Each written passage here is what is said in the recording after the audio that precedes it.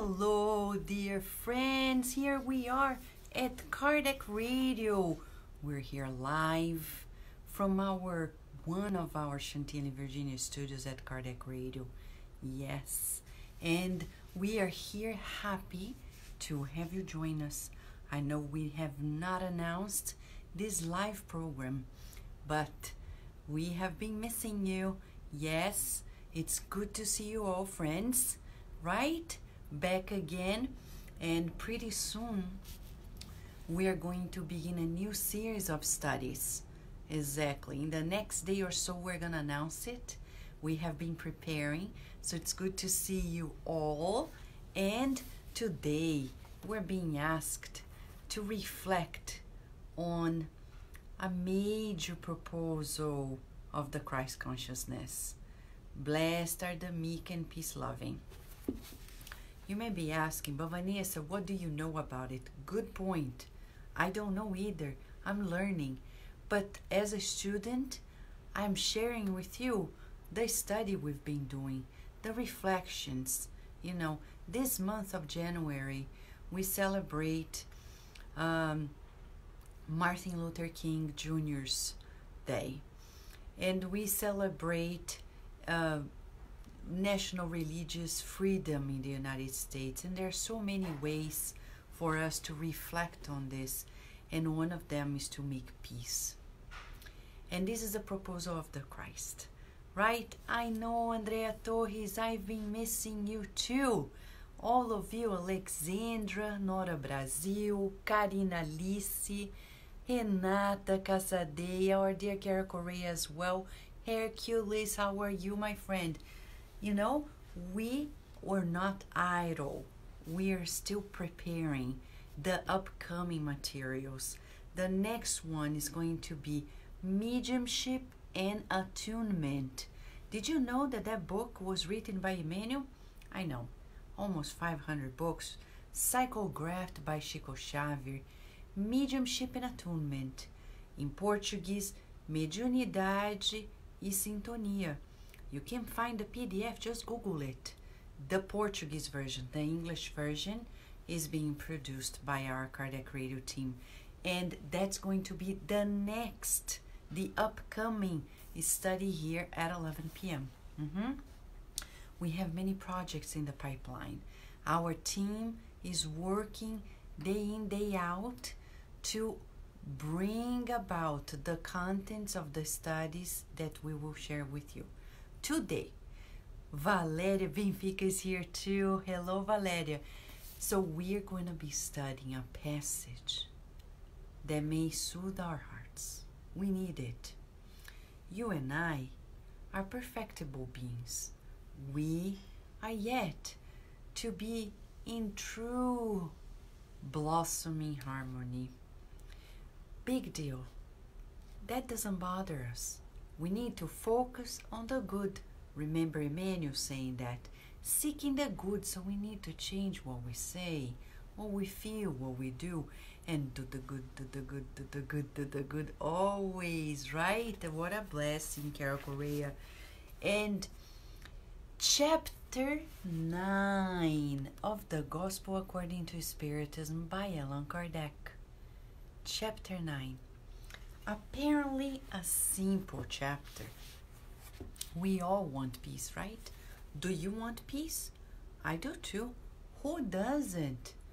Well, but the point is, at the end of the day, we don't feel at peace. We don't feel at ease. And what's going on? We keep thinking that others are the issue. Many lives, many issues, yes. Today, we're reaping the causes of yesterday. But today, we're also sowing for tomorrow. That is the most important part. The effects, I surrender myself and say, ooh, I let go of the old. I let in the new. I let go of the old. I let in the new. I let go of the old. And I let in the new. The new what? The good. We come from an upbringing in our childhood, majority of us, if not all of us, of repressions. When our parents didn't know better, they were focusing in the needs of daily life, and it was about no, you can't, and then we grow up doubting our capacity. We're not blaming the parents, but we're saying we need to change the way we educate one another. By reinforcing the negative, we're not going to bring about the positive. We need to repeat the positive so we believe in it. We co-create it. Remember, it doesn't come out of the blue. So Jesus, as the positive master, right? Positive master, he brings the positive. He says, come, blessed are the meek and peace-loving. Look at the difference. He didn't give a list of don't.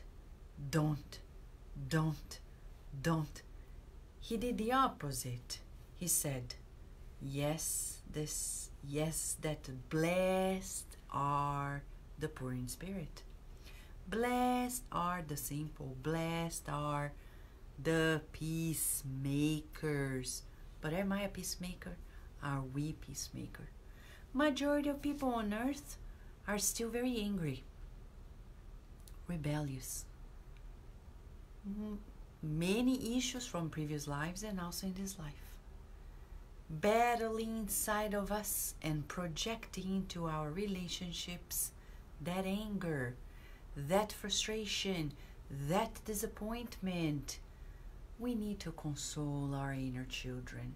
We need to go within ourselves and console ourselves. Once we're adults, we are supposed to be the ones consoling our inner child. Looking at ourselves and say, and you can use your hands to soothe your heart and say, I know right now you would love to be understood, but it's our turn to understand. Telling their inner child, I understand you, but we cannot expect others to understand ourselves. It's hard, but that's our effort. As St. Francis said, it is in understanding that I am understood. Well, let's see what the Gospel according to Spiritism says and break down from it. Shall we? Chapter 9. And we're going to talk about insults and violence. Blessed are the meek, for they shall possess the earth. Blessed are the peacemakers, for they shall be called children of God. You have learned what was said to the ancients, you shall not kill, and whoever kills shall deserve being condemned to judgment. But I say to you that whoever shows anger against his brother shall deserve being condemned to judgment. Whoever says his brother Raka shall deserve to be condemned by the council, and whoever says to him you fool shall deserve being condemned to the fire of hell. Those passages are in Matthew chapter 5 verses 4 to 22. Isn't that interesting? Do you consider yourself a violent person? Majority of us are still very violent because we react with aggression most of the time. Do you take insults easily, or can you shield yourself? Do you easily contaminate yourself with the emotions of others? And you may be asking, but Vanessa, is there a way for us not to? Yes, there is. Yes, there is. So, according to what we're reading here, and I'll read a little bit about Kardec's words and then some of the spirit messages. This chapter is not long, but it's very straightforward and very beautiful. It's very soothing for us. And when I say soothing, it's a counter proposal to violence. It's a way to cool down the flames, as said the Nobel Peace Prize Thich Nhat Hanh. He has a book titled Anger, Cooling Down the Flames, right? And Kardec says, what did Jesus mean by these words? Blessed are the meek, for they shall possess the earth. He who stated that one should renounce the things of this world and promise those of heaven. While waiting for the things of heaven, humans have need of the things of the earth in order to live. He only advises them not to attach more importance to the later than to the former. By these words, Jesus means that up till now, the things of the earth have been monopolized by aggressive persons, to the harm of those who are meek and peace-loving. That the later often lack the necessities, while the former have the superfluous. He promises that justice will be rendered to the meek and peace-loving on earth as in heaven, for they shall be called children of God. When the law of love and charity is finally the law of humankind, there will be no more selfishness. The weak and peace-loving will no longer be exploited or crushed by the strong and aggressive. Such will be the state of the earth, when according to the law of progress and the promise of Jesus, it becomes a blessed world through the expulsion of evil individuals. So, friends, I know these teachings are not new to you, right? Neither to me. But what is the difference here tonight? That we're proposing ourselves to feel it, and to feel the scripture as Jesus recommended to Nicodemus, reported in the book Good News by Humberto de Campos through Chico Xavier. To feel it, we need to ask questions that pertain to ourselves. So let's see. Are we aggressive? Somebody says something and we have to snap, to show and to defend ourselves and to prove a point. Do we? Are we angry? Are we always defensive? These are traits of people that are not meek yet. Is it possible to change it? Yes. People don't know that they can learn to be peacemakers. They can learn to be less aggressive, less violent. How? Neuroscientifically, by boosting the prefrontal cortex, by boosting the discernment. So, I would say this way. In the book And Life Goes On by Andrew Lewis, in the second chapter, there is an analogy that Ernest makes when talking to Evelyn. He says, Evelyn, you know, we are a triple composition. We are spirits connected to a spirit, enveloped by a spiritual body, connected to a physical body. In other words, he says, it's as if we have a coachman, the spirit, the carriage, and the horse.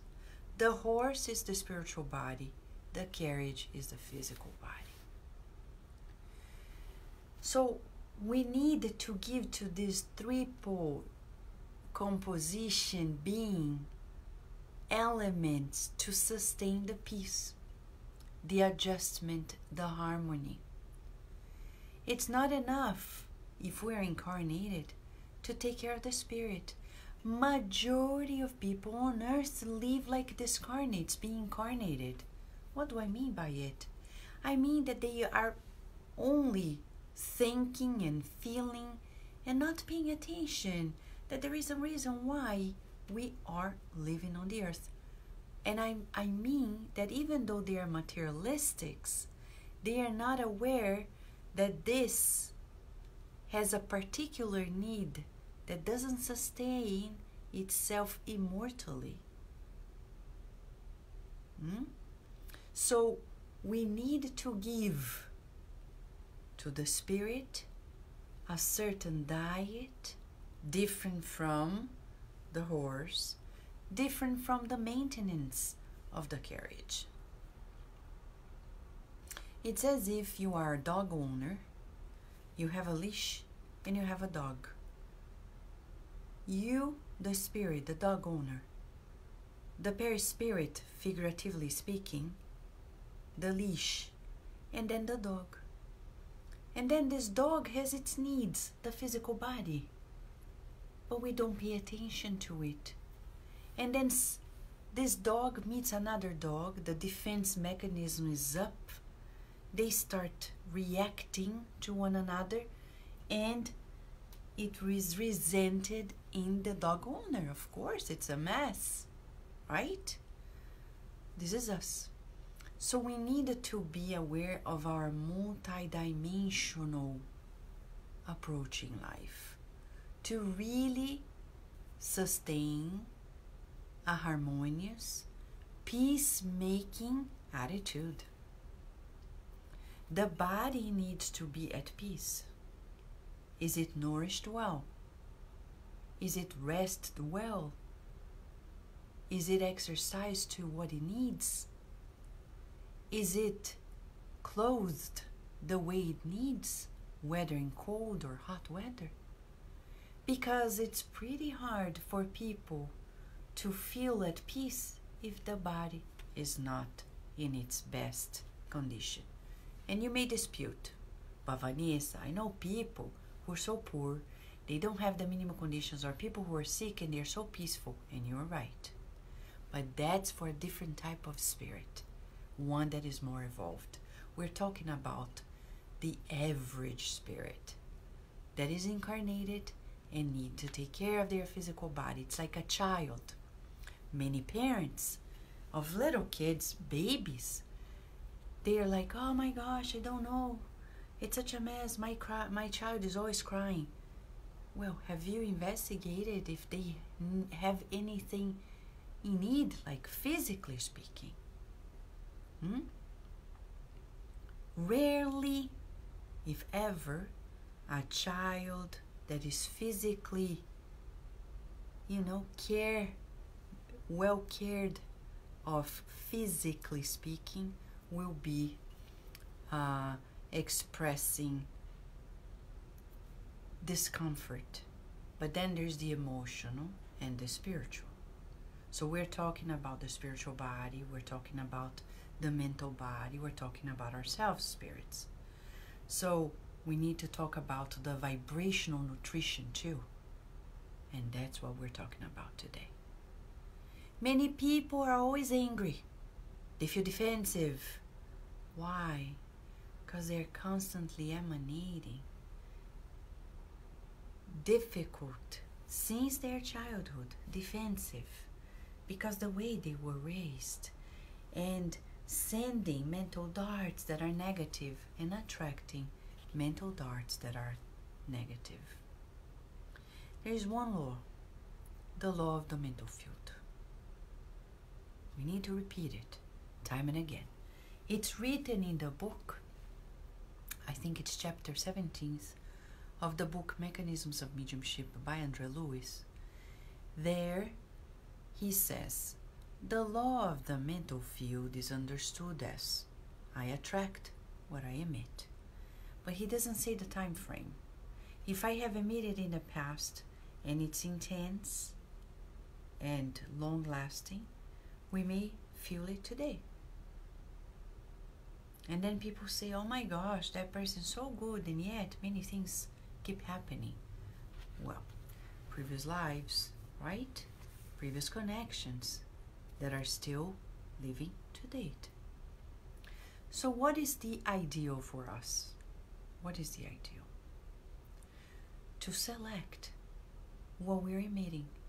Like a Wi-Fi, I need to select the network that I am joining at each thought, each feeling, each word, each action. If I indulge in negative thoughts, slandering thoughts, angry thoughts, defensive thoughts, what kinds of spirits am I going to attract? What kind of spirits? Difficult ones, right? So I, as a co-creator, I can choose. Yes. Did you know it? You can choose. I can choose. Right, So Souza, Rihanna, Hipólita, how are you? Susan, Haiti Patrick, Liam, oh, McCurvey, Claire, how are you? Katie Yushkak, good to see you, friends. Sorry for the interruption.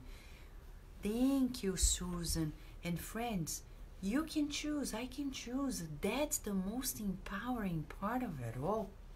Book, Thought, and Life by Emmanuel. Read it. We have studies already on Facebook at Kardec Radio, at the YouTube of Kardec Radio as well. Thought and Life. I can choose. You can choose. I don't like that thought. I don't like that feeling. I say, breathe in and out. Because breathing in and out when you're incarnated, you shift the activation of your autonomic system. And instead of being in a defensive position, which is the sympathetic system, you activate the parasympathetic. When you're relaxed, you can think more clearly, and then you tell yourself, I am a child of God. I can do better. With kindness, huh? Right, Nina Dewey? Kindness. And I tell myself, I can do it. I choose the good. I don't need to be worried about the attacks, the misunderstandings. I can already visualize when we'll be reunited in peace and harmony. That's the goal. Meanwhile, we keep working with effort and repetition, as André Louis says in the book Evolution in Two Worlds. And one day, it's going to be automated. Right, Michael? Welcome. Bringing the presence of Archangel Michael. Thank you, Michael. So that's why this chapter is so beautiful. Because Christ's proposal is positive. He's the positive master. He's not a punisher. Christ, Jesus, is a positive physician for us, a positive therapist for us. He only invites us to think the good, to feel the good, to visualize the good, and to mold the good with all the resources we have at hand.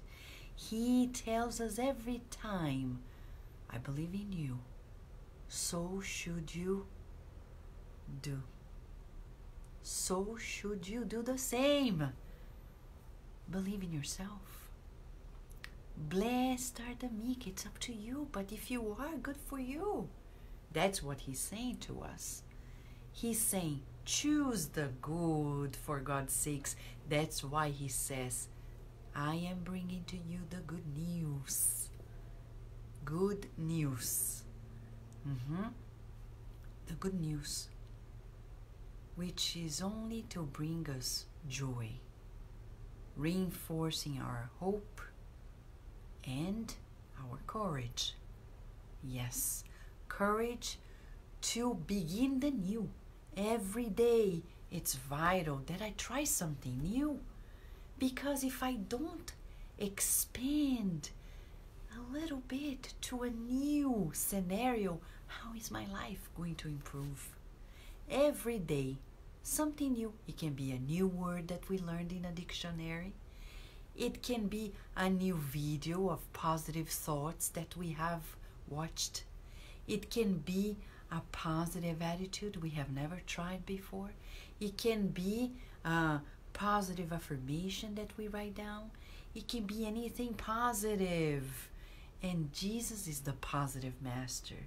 And he brings to us, and I'll reassure you, the Gospel according to Spiritism, chapter 9. And Kardec is such a good educator that he brings to us messages of the good spirits, reinforcing to us that it's possible. The first message is about affability and meekness. He says the following. I won't be able to read everything, but just tiny bits, because these are spirit messages that are immortalized, because they will never be outdated. Benevolence towards one's fellow beings, the fruit of love towards one's neighbor, produces the affability and meekness that are its manifestation. However, one must not always trust in appearances. Good manners and worldly skill can lend the veneer of such qualities, right? The world is full of such individuals that have a smile on their lips and venom in their hearts, who are meek as long as nothing angers them, but who bite back at the least contrariety, whose silver tongue when they speak to your face changes into a poisoned arrow when they speak behind your back. And he says, it is not enough for lips to flow with milk and honey, because if the heart does not do the same, it is hypocrisy. Right? We don't want to be hypocrites any longer. And I say any longer because a sure thing in the past we were. Previous lives. And sometimes unnoticingly we do. Often we are not aware. But then when we do, we change ourselves. Hello, Rita Di Cassia. Happy New Year. Hello, Angie. How are you? Angie's back tomorrow. Right, Angie? With the study of a new book, Among Brothers of Other Lands. Beautiful. Leia Severo is with us. Hello, Leia. So, friends, affability is not about appearances. It's really being kind. Well, we're in the school of life on earth. So, we can ask ourselves, Google a list of acts of kindness and do a check mark. Sometimes we don't know how to be kind because we are not taught. It's something we are learning. So let us practice, right, friend? Right? Thank you, Angie. Let us practice. I know I make mistakes, but I'm not going to punish myself. I'm going to forgive myself so I'm able to forgive others. But I'm going to begin a new proposal. That's the peace for myself, with myself. Peacemaker with myself first. There are people who are in a battle with themselves. They look at themselves and they're always criticizing themselves. But that's bad. Because then I will reproduce that dialogue with everyone around me, and all of my relationships are going to be difficult. And I will be perceiving the world as a battlefield, but it's not. God is good, and God created us for good things. Yes, and Spiritism says so, and Christ came to say it. Do you believe in it? Scale 0 to 10. How much do you believe that God is good and created us in the world for good things? Scale 0 to 10. Do you believe it 100% or 70%? 50%? Not so sure. Let's think about it. Because life will only be beautiful when we truly feel that we're heirs of God, says Joana de Angelis in her book, Child of God, through Divaldo Franco. Yes, and that's why we sing it all the time. I am a child of God. If you are a child of God, do you think God is not taking care of you? I am a child of God, right, Leia Severo? 100%. I've reincarnated to learn to do good. So I wake up every day and I say, today I want to do the good.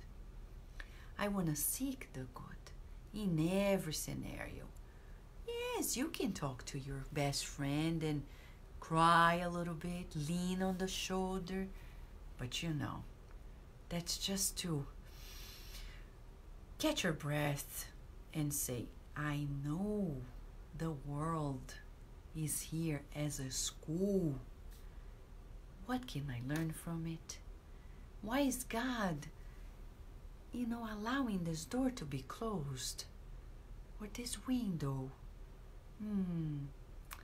He wants me to open another door.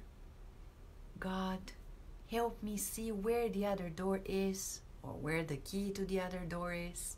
Sometimes it's already open.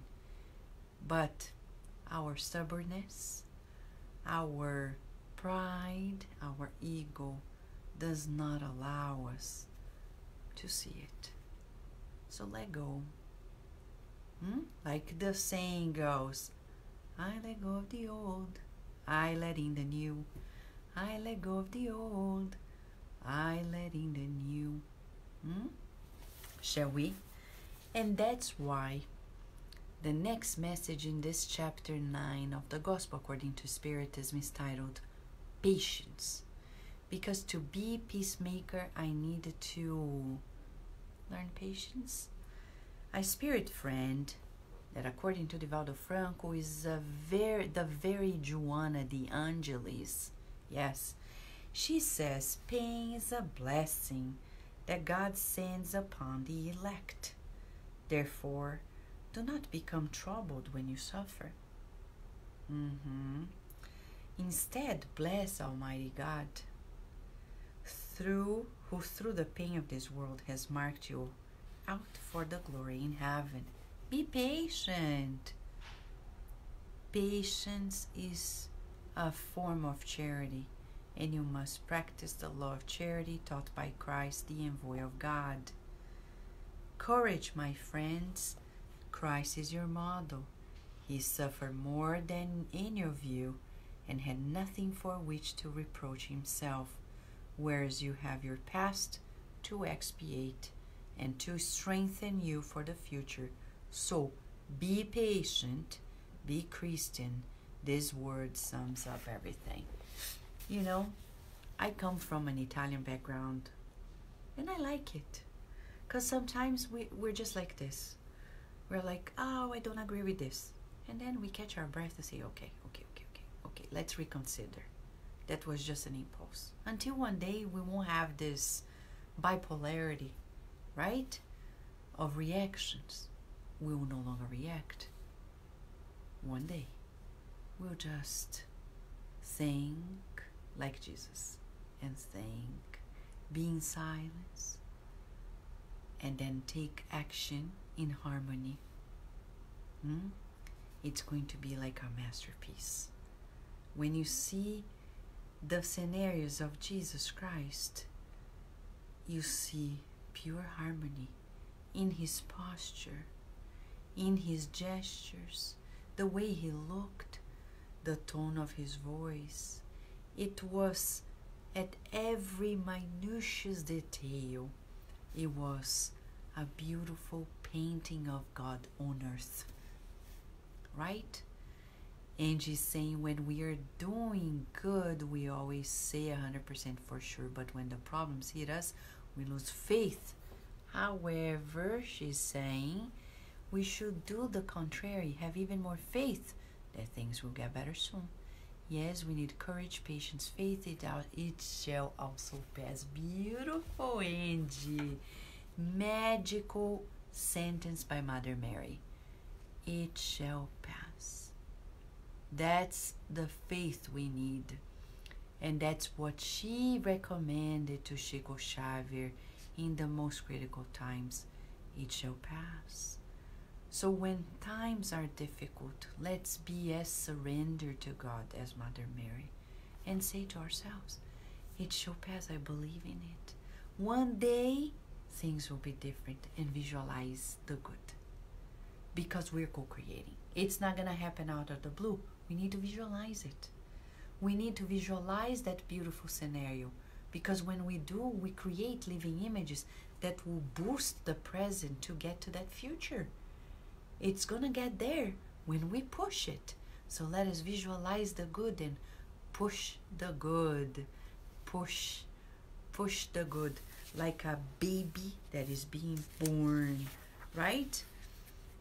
And in this chapter, there is a message by a spirit named Lazar about obedience and resignation. To be peacemaker, we need to obey God's will. And you may be asking me, I don't know what God's will. Well, we need to reflect, pray, meditate, and when we contemplate nature, we'll see. It's easy to identify God's will because it comes with His trademark, love and peace. Rarely in anger, if ever, we'll find God's will. We need to cool down the flames. Learn it. Effort, repetition. And talking about anger, the last part of this chapter, there are two messages about anger. One of them that was written by the spirit Hahnemann, who was the father of homeopathy. Yes, Hahnemann was one of the spirits that helped the team of the codification to bring these messages. So if you go to chapter 9 of the Gospel According to Spiritism, item 10, Hahnemann is going to talk about anger and demythify the fact that people believe that anger is in the body. It's not. It's in us.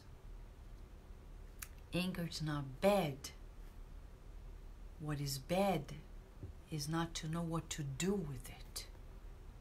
Once we learn how to manage it, we are able then to one day not even feel it anymore. But at this time, it's a defense mechanism. When we feel something is threatening, we activate this defensiveness, and it may be for a fight response or a flight response. And in that we may feel anger, but one day we won't need it anymore because we will know that there is no need for us to be in that threatened position. Okay? Is there anything that threatens you nowadays? Makes you feel fear? Fear is not bad, as well as anger, because it's in the realm of our defense mechanism. But we need to manage fear and give a new meaning to the stimuli that are being translated as threats. Sometimes, because of guilt, we accumulate all these 10,000 other feelings. So we need to study ourselves, to rid ourselves of fear and anger, because they are no longer needed. There will be a day we won't feel it anymore. For now, we need to manage. The dream of not feeling fear or anger is just a visualization for the future. For now, our dream, very tangible one, is to visualize our management of fear and anger. Hahnemann says, that the body does not cause anger in persons who do not have it, just as it does not cause the other vices. All virtues and all vices are inherent to the spirit. Otherwise, where would the merit and responsibility be? My fellow spiritists, does experience not show you how far the power of will can go in light of truly miraculous transformations that you see happening? So tell yourselves that humans do not remain vice-prone unless they want to remain vice-prone. Those who want to correct themselves always can. Otherwise, there would be no law of progress for human beings. Hahnemann is in the team of the Promised Consoler because he's now being the positive master for us, right? He's telling us, yes, you can. So tonight, if you started this study doubting that you can be a peacemaker, doubting that you can be mild, meek, we're not saying a doormat. We're just saying at peace, promoting peace, sometimes without words, the peace within. We end this chapter with Hahnemann's statement, which is an affirmation. Yes, you can. So we look at ourselves in the mirror today, put our hands in our hearts and say to ourselves, I am a peacemaker. I am a peacemaker. And if you're saying, but Vanessa, I'm not, I doubt it. Well, but you won't become if you don't affirm to yourself, if you don't remodel yourself, if you don't redesign your mind first. And then everything else is going to be aligned. So we need to affirm to ourselves. Look at yourself in the mirror and say, I am a peacemaker. I am a peace-loving person. I am meek. I can control my emotions. I can manage my anger. I am patient. Daily, let us nourish ourselves by reaffirming this and transform our lives for the better. Shall we, friends? I'm going to invite you to say a prayer, because when we pray together, we're uniting our forces intercontinentally to really boost ourselves to another level. Shall we, friends? Thank you, dear God, for sending these beautiful spirits that put together these teachings for us in Spiritism, reminding us of our true nature, that we progress always, we never regress. Your mercy and your love for us is so immense that we begin to feel almost like spoiled by you, by your love, spoiled in the sense of your infinite providence. Thank you for your patience with us and for stimulating us towards patience. Please help us. Help others. Support others as we would like to be supported. We pray, dear Lord, that everybody who is right now in need of a loving embrace, validation for their feelings, and a greater peaceful environment, may they feel themselves empowered to be the very light where they are. We thank you for the opportunity of being here, for our togetherness, and the opportunity of being reunited once again tomorrow. And so be it. So, thank you, dear Rihanna. So, it's likely that in the next day or so, I will tell you later, we'll be starting the study Mediumship and Attunement by Emmanuel through Chico Xavier here at Kardec Radio. For now, a big hug, wonderful peacemaking decisions and feelings. And until next time, dear friends, God willing, bye-bye.